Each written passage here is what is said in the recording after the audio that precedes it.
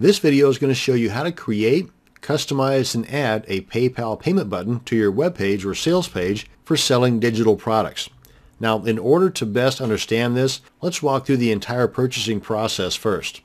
Your visitor goes to your sales page, they read all about your widget, gadget, thingamabob, and they fall in love with it.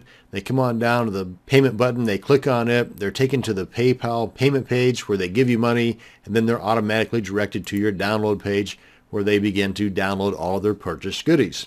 And this entire process, when done properly, is automatic. Kind of a set it and forget it situation. Now, a few things you are going to need in order for this video to help you out. And that's the web page or sales page that you want to put the PayPal payment button on, the download page that your buyer will be sent to after payment, plus you're going to need the URLs to these.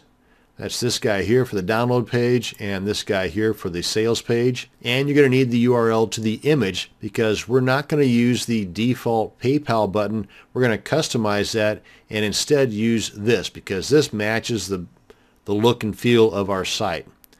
And of course you will need a PayPal account too. So let's go ahead and log into our PayPal account and create our button. Now once you're logged in, you come on up here to the Merchant Services link and go ahead and left click on that. Then right here we've got the Create Payment buttons for your websites. Go ahead and click on that. And by the way, if you're in a different country than the US, then your pages might look a little bit different than what I'm showing you here in this video. If you're unable to poke around and kind of find the right spot, then you might need to contact the customer service for PayPal in your area and have them kind of walk you through the process of what I'm demonstrating here in this video. So at this point, we've got three options. The one we're going to be working with is option 1. So go ahead and click on Create a Button. And the type of button we're going to be creating is the Buy Now button. You've got these other options here, but that's the makings of a different video. So let's go ahead and give it a name. And I'm not going to give it an item ID. That comes in handy if you've got an inventory to work with. The price, give it whatever price you feel is worthy of your awesome thingamabob, and then choose the currency. And I'm going to keep things simple here, so I'm not going to go into multiple prices or adding drop-down menus. There's all kinds of cool stuff you can do, but we're going to keep things pretty simple and basic. And right now, this is how the default button looks.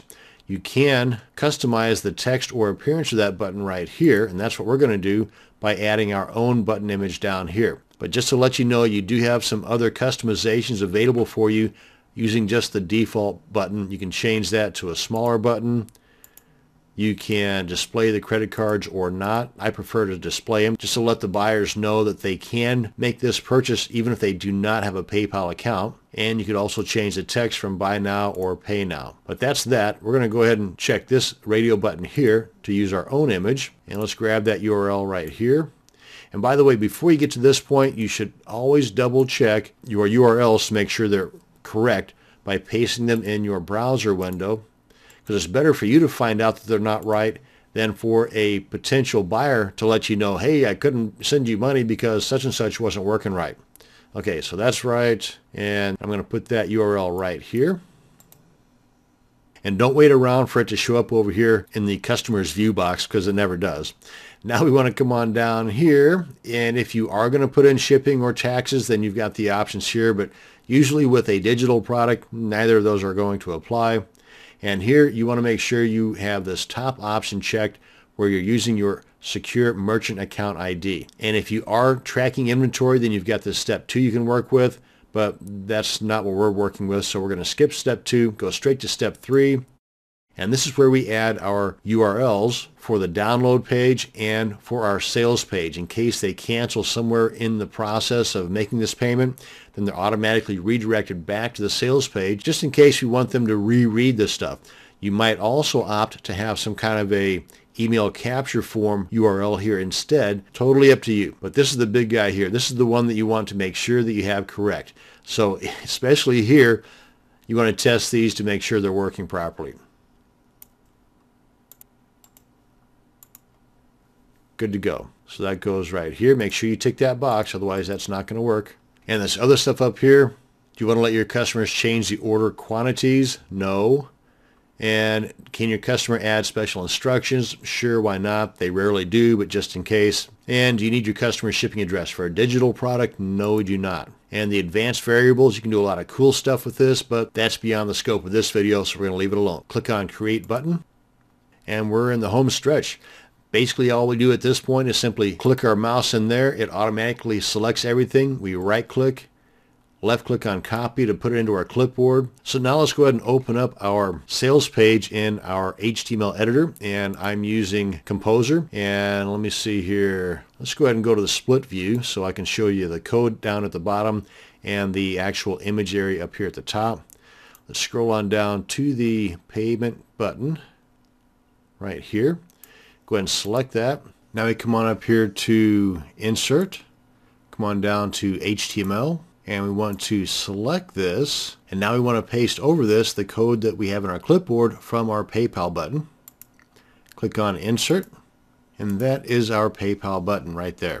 Come on up here, click on Save, and now we're ready to upload our new index page to our server and overwrite the existing one. I'm going to go ahead and open up FileZilla. Let's go ahead and refresh this just to make sure we're still connected.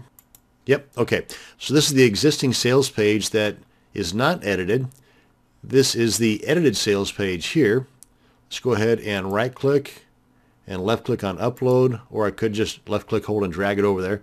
And I want to overwrite the existing one, so click on OK. And we're done with FileZilla. Let's get this out of the way. And we're done with PayPal, so I'll log out of that here in just a second. But let's come on back to our sales page. And as you can see, as I hover over this, the mouse is not changing, so it's still the old one. We need to refresh the page.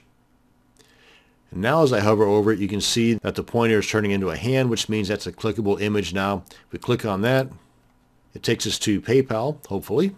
There we are. And here's our PayPal payment page for our demo thingy. We make our payment, then we're automatically redirected to our download page, and everybody's happy. And that brings us to the end of this video on creating, customizing, and adding a PayPal payment button to our sales page. Thanks for watching, and you have a great day.